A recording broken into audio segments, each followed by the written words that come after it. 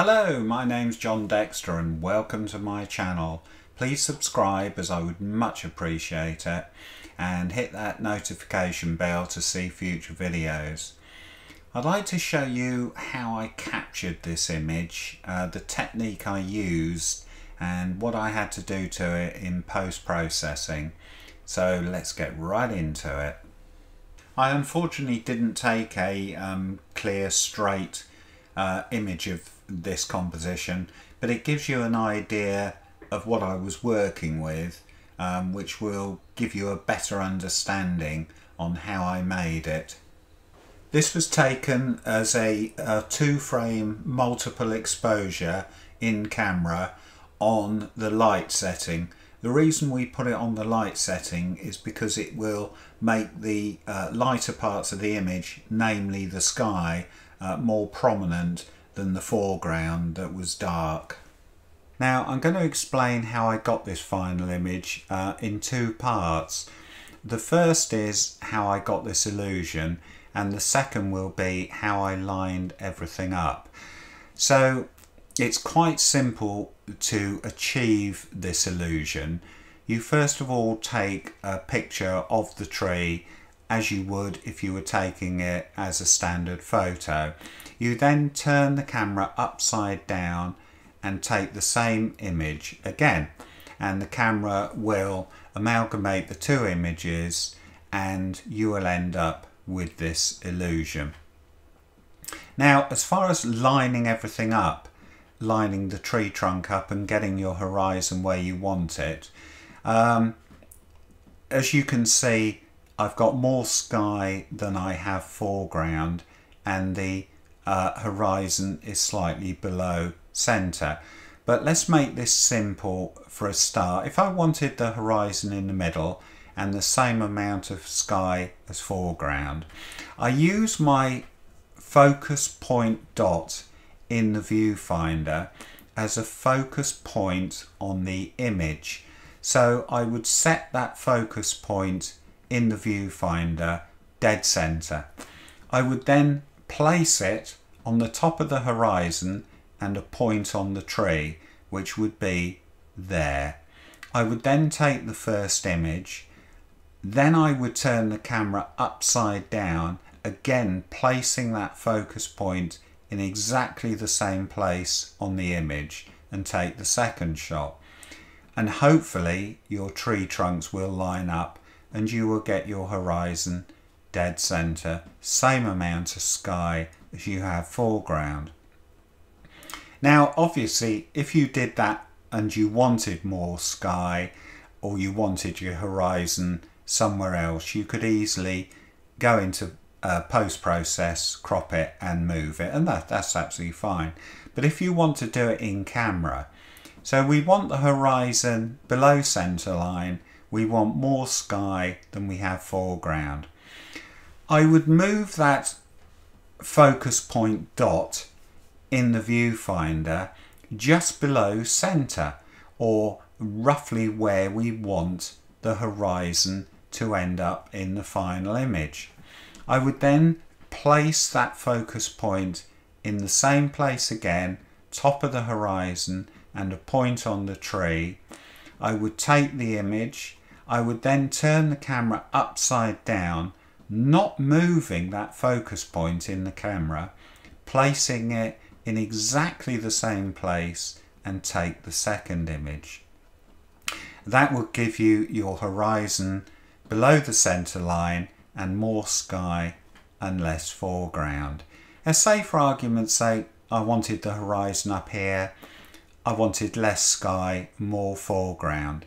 I would move the focus point in the camera viewfinder above the center line, or roughly where I wanted the horizon to be in the final image. And again I will place it at the top of the horizon and a point on the tree, take the first image, turn the camera upside down, again not moving that focus point in the camera, place it in exactly the same place and take your second image. Now you hope that the actual tree trunk lines up, but in reality you will probably find that a lot of the images, one tree will be over here and another tree will be over here, but you just have to keep taking frame after frame and keep practicing until you get it right. I probably took 40 or 50 images of this tree before everything came together, but eventually it will, and your tree will be lined up. You'll have the horizon exactly where you want it, and you'll have a pleasing image. I'll just quickly run through the camera settings I had to take this image on the day. It was taken with my Nikon D700 with a 35-70 2.8D lens. Now this is a vintage lens that produces some beautiful images, and I actually did a review on my 3 vintage lenses that I have, so if you want to take a look at that sometime, please do. It was taken at 35mm with an aperture of f8, which gave me 1/200th of a second. ISO was set to its base rate of 200, and the white balance I had on this particular day was on auto. I'll just run through quickly with you what I did in post-processing. I'll just deconstruct the image and show you that is what I got out of the camera. Now you'll see that there's a lot of auto touch brushes here, and this is basically just to tidy the image up. I had a look at it and I thought this bush here is repeated over here. It's not a good look. It's not really what we want. And also, if you have a look, the horizon didn't quite line up either side of the tree.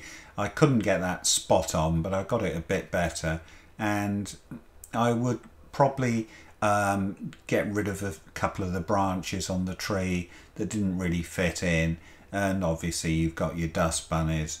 So once you've done all those retouch brushes, that is basically the image that you ended up with. So it's sort of tidied it up a little bit. We had to do something with the tree because if I just knock that off, that was very dark and dismal and no colour in it, which we don't want. So by putting a colour control point in there and adjusting the different settings, we managed to get some nice colour in it. Now because the adjustment's up here and I had that radius on it, it's made the bottom half of the tree darker than the top, which is what you want, because if this was a reflection it indeed would be darker. These other control points here are there purely to neutralise this adjustment. So if I just turn these off a minute, you'll see the effect on the sky that this adjustment had, which you really don't want. I mean, that looks pretty horrible. So by putting those neutral points in, it gets rid of that horrible colour cast. The final thing I did was I wanted the sky to be a little bit darker than the foreground, because if this was a reflection it indeed would be lighter.